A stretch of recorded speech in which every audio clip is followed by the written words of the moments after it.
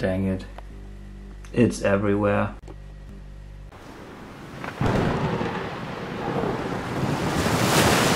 Kitchen knives. We all use them, so I figured this might be the most useful knife as a wedding gift. I wanted to try out this 50mm wide and only 2mm thick steel blank I recently bought to see whether I could do big chef knives without having to forge them.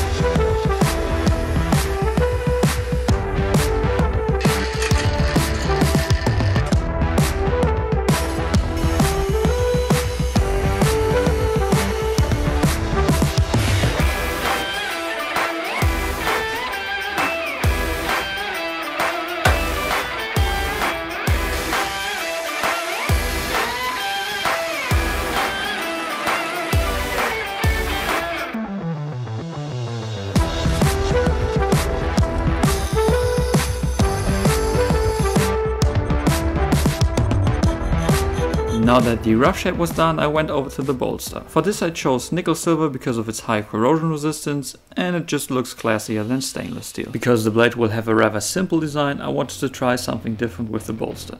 But first I had to drill a hole for the tang.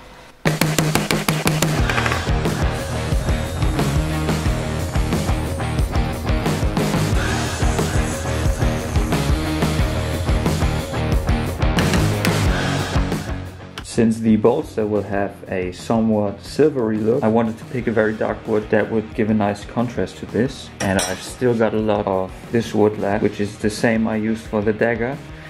But as you can see, the block is pretty thick, so I'll try to cut it down the middle and see if I can actually make two pieces out of this. Especially for a chef knife, I don't think you need such a big, or rather such a wide handle. So this is still 2.5 centimeters wide. And I think that would be enough for a handle. And I also wanted to cut this open because with the dagger you can see that the grain runs very straight and very parallel, and it doesn't make for such a nice look. But the side looks extremely nice, so I want to have as much visible of this as possible.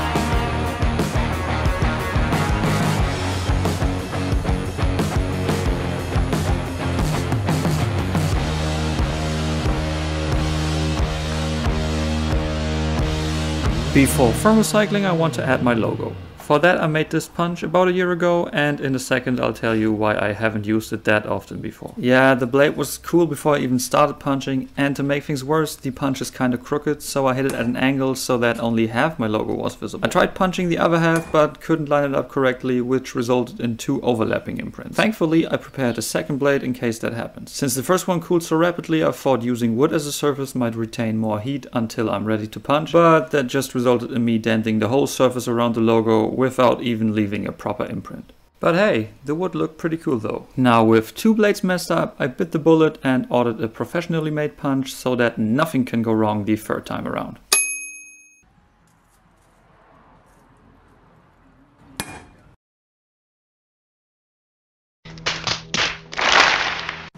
Schon wieder schief, ne? Ja, it's schief. Now that I screwed it up a third time already, I decided I should maybe just move on. Okay, now time to get off the scale so that I can properly mark where the bevels will be. Oh boy, I really want to bite myself in the ass right now. I especially love that the test punch I did looks significantly better than this one. But hey, it is what it is, time to move on with the bevels.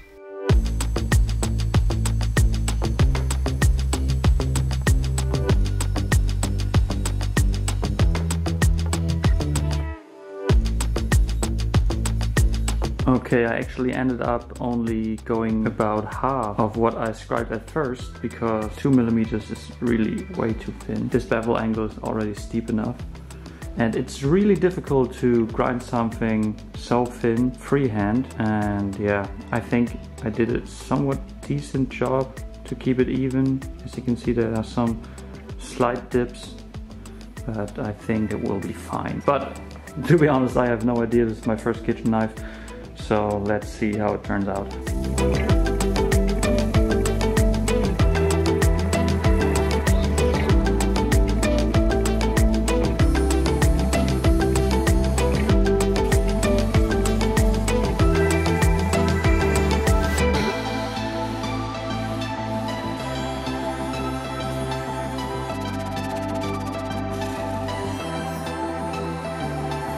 Alright, I've got the cheeks evenly sanded to 240 grit, and now let's take a little bit of a coffee bath.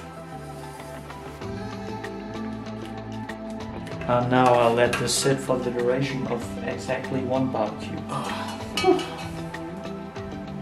Okay, as you can see, not very much happened. I guess I'll let it sit in here for the rest of the night, and then we'll see how it looks tomorrow. Now it's been roughly 22 hours, and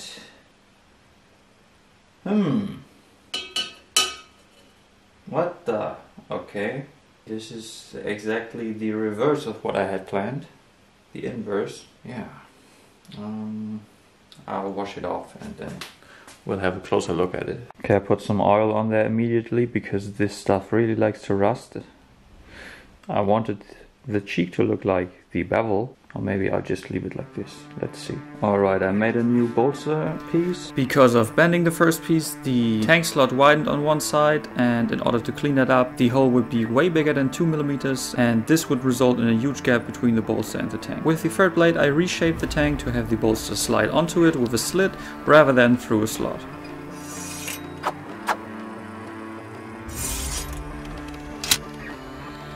Now that I have all the components done, it's time to start shaping the handle.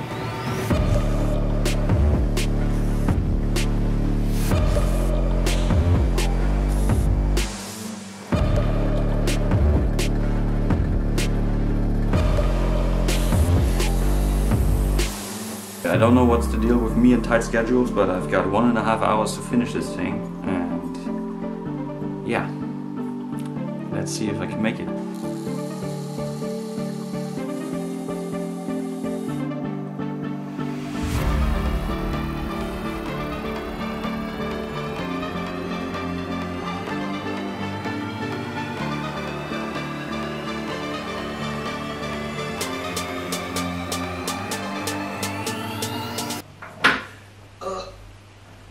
Naja, was soll's, jetzt ist es passiert.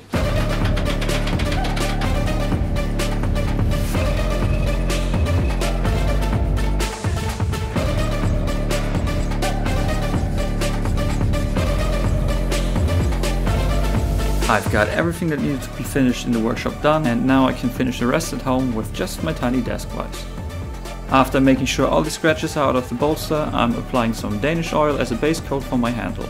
Once that's dried, hit it with the buffing wheel with some compound. The drill attachment doesn't get as high a gloss as the buffing wheel at my grinder, but it gets the job done. As with many knives before, I want to coat the handle in CA glue to make it as low maintenance as possible. I cover the handle with a thin layer twice, give it a sanding with 1000 grit, and then add a third coat, which I sand from 1000 to 3000 grit. Buff it again, and we're left with a nice glossy sheen and a completely water resistant handle. And now let's see how it performs.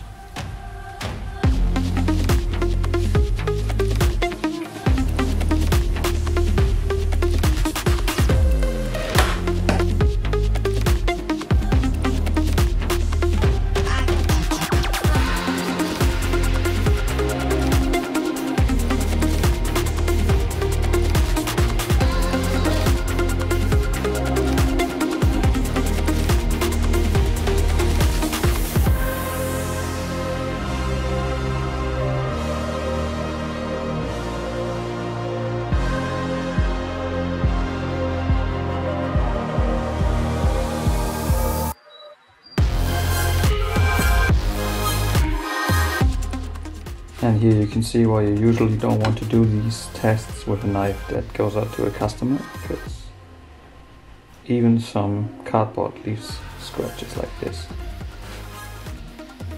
This just feels wrong. It's not a real high-end knife, but I take good care of it. And yeah, but I wanted to show you what kind of shit I do just to entertain you guys. I want to film the intro, so this has to be very dull. Ah.